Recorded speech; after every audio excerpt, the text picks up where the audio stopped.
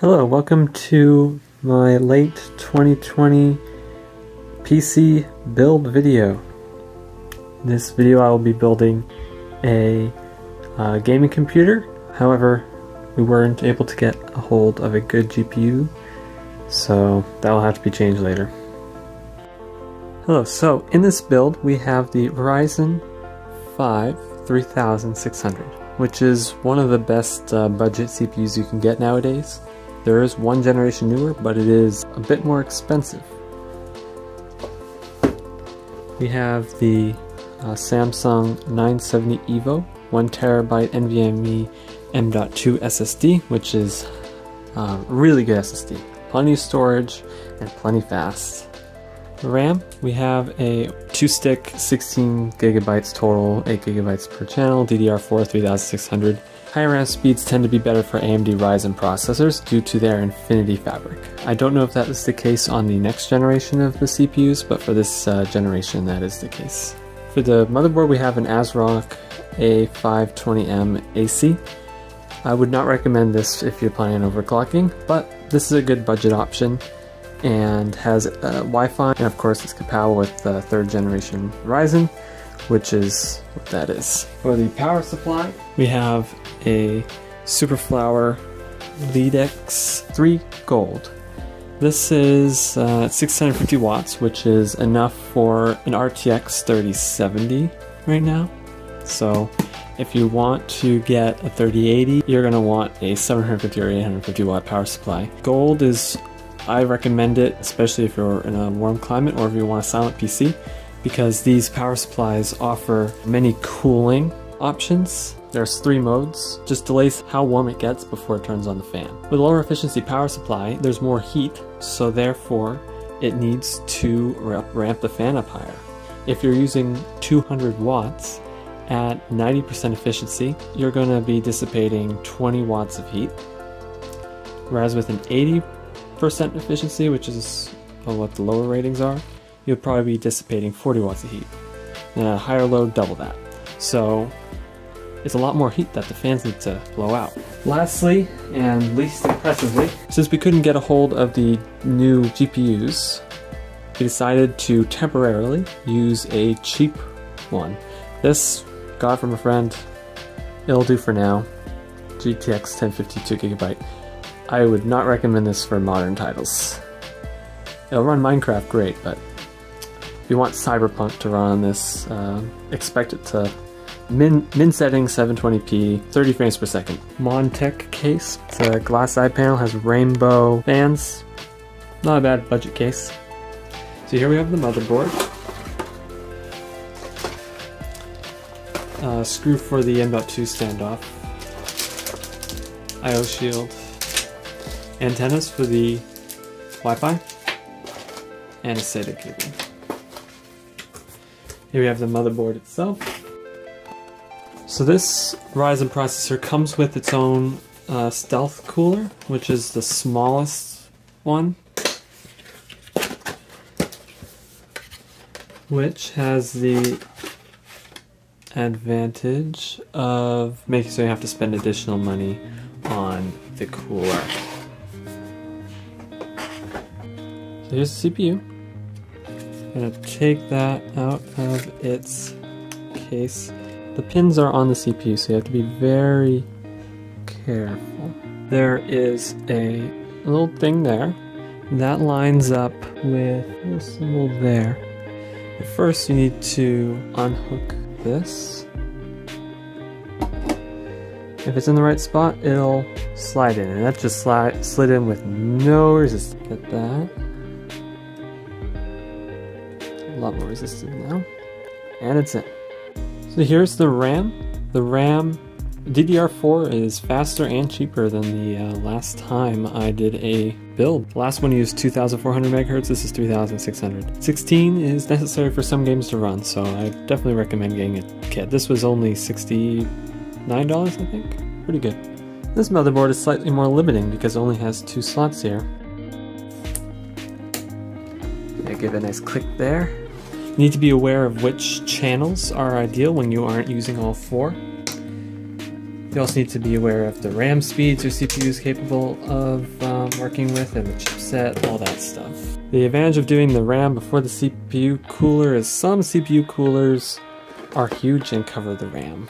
So always be aware of that when doing a build. And click. So next I will be doing the NVMe SSD. And there you go. Nice and small. So what we need to do is this will be going here. It appears that that standoff right there is at the proper distance.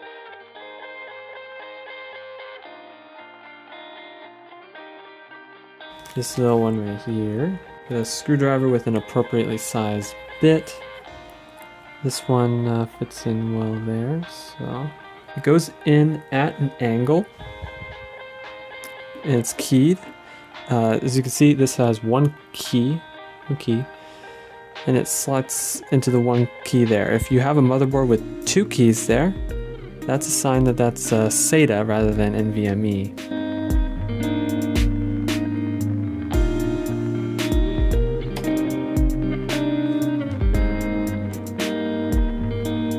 Next we have the cooler for the CPU. Comes with thermal paste pre-applied. Don't mess with that until you're ready. So it's gonna go get screwed in right here. So these are placeholders for the CPU cooler. And underneath the motherboard you can see the big plate that it screws onto. You don't want to misalign that. So get an appropriately sized Phillips head screwdriver, thicker than the old one, and unscrew it. So now it's time to put the cooler on. You can't align it so that it's facing, the AMD is facing up, because this is towards the back and this is wider this way than it is this way, so you have the choice between here and here. So I'm going to go with there. You want to start all of the screws into their slot, the threads. You'll end up screwing it in, but actually you're not. Like, after getting those three in, the last one doesn't want to go in, so you have to press down. Next part, it's hard to do it perfectly, but you want to go in a cross method to apply even pressure. It's starting to bottom out now, so just gently get all of them to that level. And then do them all reasonably tight. The CPU cooler is applied and looks good to me. Lastly, we can plug it in. So you have these pieces of plastic right here that tell you exactly which orientation to push it into the hole with. And then you can try to organize that wire in a reasonable way. Now that we have all of the major small components mounted onto the motherboard, the next step is to take care of the case. This case right here recommends that you put the case on its side before removing the glass panel. Do not remove the nice plastic protective thing until you're done, because fingerprints are a pain. So I have the glass side panel and the back side panel removed. Case is very light with them removed. So this motherboard is a micro ATX motherboard. Came pre-configured with them in the ATX position. So I need to remove them and put them in the micro ATX position, and also get some from the accessory bag that was on the back. Okay, next we will attach the I/O shield. You can line it up with the motherboard itself so you can get an idea of the orientation it should be in. Put it in the side. Once it has a nice click, it should be done. Okay, it is time to get the motherboard in. It's got to make sure we align the standoffs and then slide it this way so that the I/O ports line up with the I/O shield.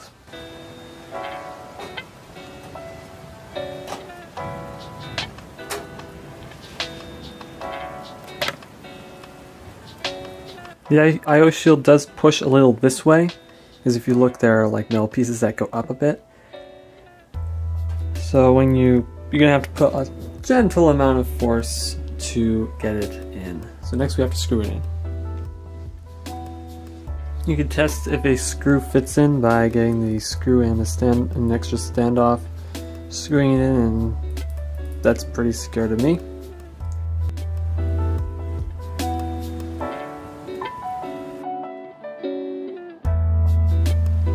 Don't tighten, except for like maybe a pivot screw right there, don't tighten them all until you get them all in, because you need to be able to move it to get them in when they're being pressed against the I/O panel.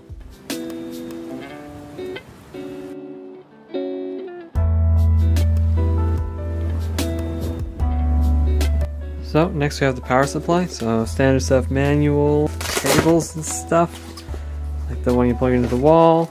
This is a fully modular one, so each cable is individually connectable, which is so much nicer for cable management. This provides a good 650 watts, all of which basically is available at 12 volts. CPU connector, GPU connector, motherboard connector, and other peripherals. Here's the part that's visible from the outside of the case, the on-off switch, and the fan modes. There's a nice little removable filter that just slides in. So, therefore, the fan will be pulling in from there and blowing this way. If you flip it up, it'll be trying to blow through this, and that'd be really bad. We can just use the screws that it came with to screw it on.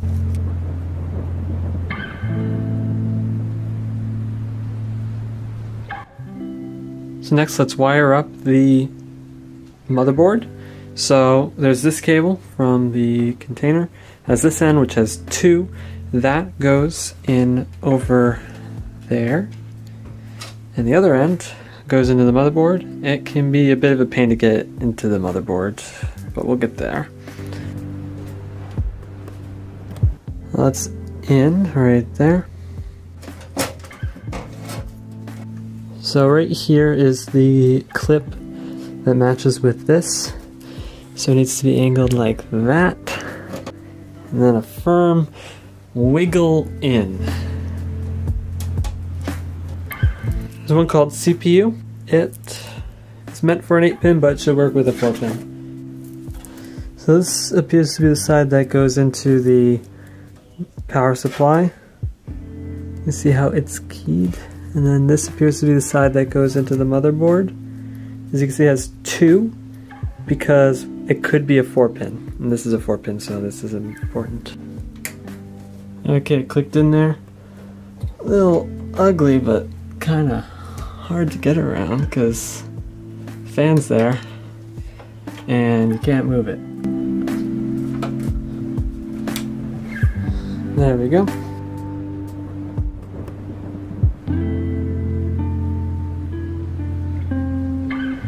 So, we will be now at that line up. The highest matching PCIe X16 slot attached by metal. Make sure this is in the out position. You need the correct screws, 1050, which, as I recommended earlier, upgrade it when you can, or if you can, just don't start with this if you're planning on doing any serious gaming. So press that in, and now that's snapped in right there.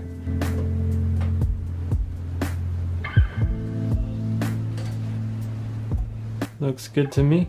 Here is the VGA cable from the power supply.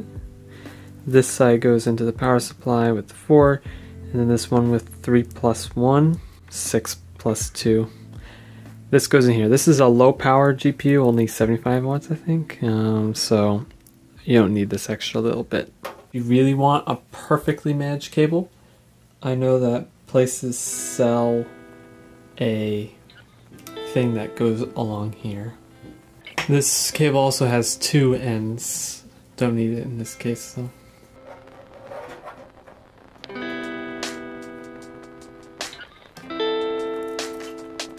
These cables with 2 at the end are for modern GPUs that require a lot more power. GA1. Next we have some cables that need to be plugged into the motherboard from the case. We have the reset button, power switch, the LED for the hard drive activity or solid state activity. We also have the USB header. It appears that this one will allow you to plug into a USB 2 header if you don't have USB 3, but we have USB 3 header, so we're going to use that. And this ribbon cable contains USB 2 and audio.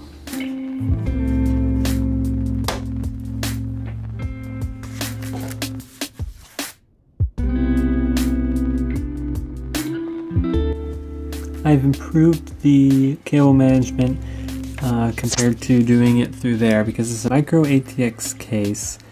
It works better just line it up that way, and I attach it there. That stuff goes in there. This is not ideal, but what am I gonna do?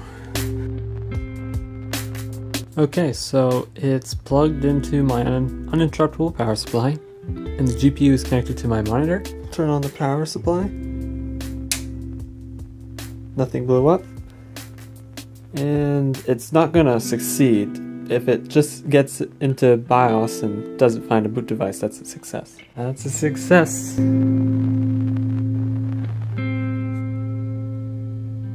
It has realized that there are no boot devices, and it is time to install Windows.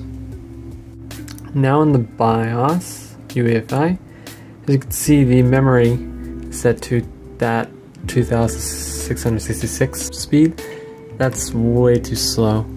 It should be 3600. So you gotta manually select that. I've had to do that on other computers as well. Save and exit.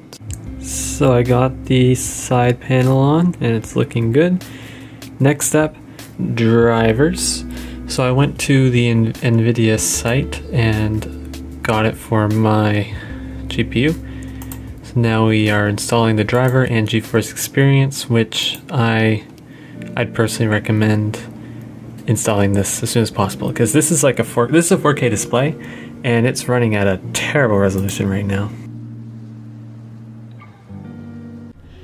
As you can see, the drivers are installed and GeForce Experience is working well. If you look on the left, you can see the temperatures. It gets pretty hot with the default stock cooler. If you are ever having issues where you are CPU bound, or if you want to potentially extend the lifespan of your CPU, I would recommend spending a reasonable amount of money on a budget air cooler. Liquid cooling is not much better performing, or sometimes worse. As you can see, Minecraft is working great with the frames per second unlimited. At 4K windowed, it's getting over 200 frames per second with the default settings. So that's pretty good. But as I said, this GPU is not recommended for more intensive titles. So you can get an RTX 3060 Ti, 3070, 3080, or if you're really rich, 3090. There are also the AMD offerings that are also pretty good. They're just not as good at ray tracing. Okay, hope you enjoyed the video. Have a nice day.